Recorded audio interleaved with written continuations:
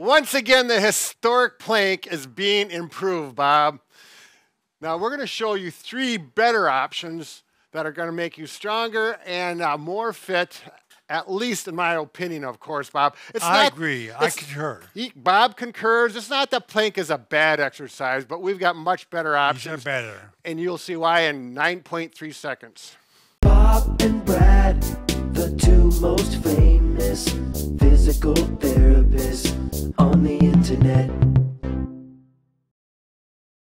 Okay, here we go. The first option. Now, all 3 of these options I'm a little biased to because I use them all. However, with spondylolisthesis, my lower back is unstable.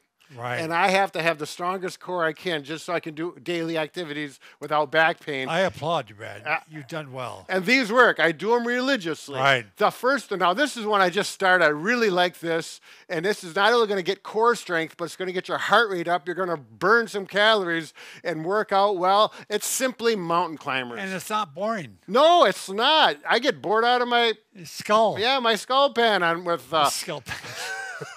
with the plank. So we simply go here and we start out with doing these. You know, do them for about 10, 15 seconds is to start out with. Go up to 30 if you'd like. You can make a variety and bring knees out to the side. And I'm just going to demonstrate. You do exactly what you want. And I've really made these less boring. You can do a little bouncies like this and then these kinds of things. Your back handles that, Brad? What? Your back handles that? Oh, it does wonderful with it. I would have never been able to do this 2 years ago. That's for sure. And then, you know, do the single one. It's just all kinds of fun. Now, really make it fun is get some music. So, Bob, I want you to start singing. No, you don't. Okay. Now, what I'll do from there is I'll come up and I'll throw some squats in and then march a little bit to relax and breathe because you're going to need a break every 30 seconds. We got some easier ones, too. Yeah. I want to make sure they know exactly right. Okay, we're going to put a break here so I can rest. You go to number 2. All right, number 2. You're going to need some bands. Yep. And ideally something to hook it up to. So we have the wall anchor. When you get bands, a lot of times you'll get these that go into doors, so you can use any door in the house to do the same thing. But this works really well. You just pull apart and you're ready to go. So you're going to stir the pot. Now, this is going to strengthen the core. It's going to work balance. And the big benefit over this is that it's functional. The plank is not functional. You're always doing things in a standing position, strengthening the core, working your balance, where in the plank, you're not working your balance and you're not doing anything standing or functional. Bob, can you put a little bend in those knees? That athletic position. It's great for people who can't get on the floor, Brad. It is. It's a great option. And it's harder than it looks.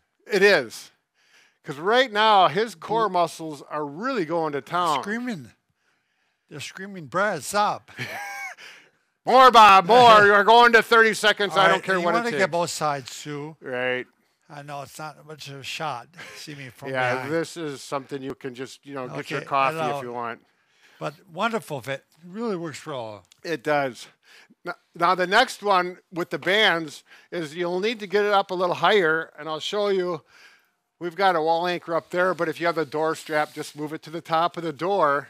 And this works the obliques. This is one of my favorite, and I'm sure this one has made my core stronger so I can go outside, do yard work without back pain. And I'm going to pull down like this and pull down. It works the pecs too as well. But some of those external obliques and internal obliques. I put my finger right there because those muscles are the hardest ones to kick in. Right. And I can feel them kicking. Feedback. Yep. And then naturally you have to do this side as well. Pull down. You notice I'm moving my hips. I'm just not moving my arm. You have to get your whole body engaged so you get that foundation. You could possibly do an uppercut too, right? Well, I'm going to do that right now. Oh, you are? Yeah. So I didn't even know that. Yep. Go to the bottom one or move your strap on the door down. And then here we go. We're going to go up like this. And you think about, now this works not only just the core, but the leg and the arm. It's a wonderful full body workout. Make sure you do both sides. You're going to feel that inside leg really go to town and work. And that stomach is just tighter than tight. Man, it feels strong like bull, Bob. What's nice about this, well, anybody can do these. Yeah, exactly right. You can use different color bands. Lighter colors are easier, heavier. You can double, triple up your bands with the anchor. You can anyways. Am I wrong in saying, Brad, when you do planks, it hurts your back? Yeah. And that's why I quit doing them years ago, Sure. because it bothered my back. Then I realized, why do them anyways when there's a better option? Why, Brad? Why, Brad? Bob? Why? We still got number 3, so don't go away. Okay. All right, Bob. Now, this last set, the third option is an excellent option, particularly if you have a history of low back pain or you're actually dealing with low back Right. pain. It supports the back and isolates the core muscles without stressing the back. Very good. But you do need the ball. Ball. Bob, you know, I call it the beauty of the ball. Right. The ball does wonderful things, and this is one of the wonderful things you can do. You love that phrase. Oh, my goodness. So what we're going to do, so if my back is sore, which I've done this many times with a sore back, lie like this, legs over the top. Make sure you have shoes on so you can grip the ball. If you look at my ankles, that holds the ball. If you have shorts on so your skin goes against the ball, it makes it easier to grab the works ball. too. Right. So if you just lift the ball up in the air, it's all core, a lot of rectus muscles going on here. We've got some other options to get the other muscles. And I usually go up to here. If you have spinal stenosis in particular, that feels good. Or spondylolisthesis. If you do get back pain when you do this, you don't do it. Exactly right. Yeah, if you have a herniated disc, Right. this probably wouldn't be the thing Right. to do. Okay? But so you're going to start out with 10 of these. You know, this works up all of these core muscles. You want to build up to higher numbers because you want to get those postural and core muscles strong for endurance. Yeah, how long have you been doing these, Brad? 4 or 5 years. 4 or 5 years? I do 50 at a time. Wow. But, you know, like I said, Show I built off. up to that. Show off. Now, the next one is going to be up to here, arms here, and you get the oblique. So my right elbow, let's see if we can, right elbow goes to left knee. It doesn't have to touch, but this gives a little range of motion to the back, works the oblique muscles. And he keeps his back flat. Yep.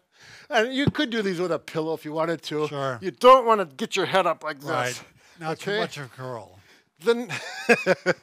The next one, this is great for the core muscles on the back side. Go over the top of the ball, supports the back. Right hand up, I call this the pointer dog. And then if you feel comfortable, opposite leg goes straight out. Okay, and then we alternate. Starting out, you may just do one leg at a time. Or one arm at a time. Exactly right. And that works those back muscles more than you can imagine. You don't have to think about it either. It's just the way the body works. That's the beauty. Right. That's another beauty of the Yeah, ball. There you right. go. All right. So make sure you do 10 to 20 of those. You're going to work the core. You're going to work the back of the core, the posterior core muscles. And now if you want to get bored with those and you want to do a little more advanced, you're going to go out. Oops. Hold on. You're going to come out and then do some simple push-ups. They're easy here. They get harder here. When you can do them here, you can add some rotation for that core. Nice one. Obviously, if your back bothers you, do not do this one. Right. Okay? Or just simply walkouts. You're really getting some arm and shoulder workout here as well. And my favorite, I like this one. This feels really good on my back because I got some stenosis.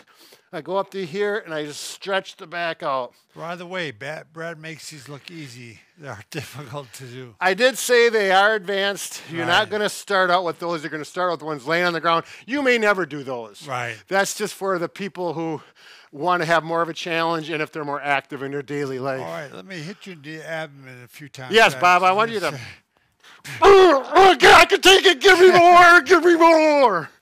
Well, anyways, Okay. have a good day. And once again, Bob, we On can that fix note. anything except for A broken heart. broken heart. And that's not going to help. Yeah, maybe it will.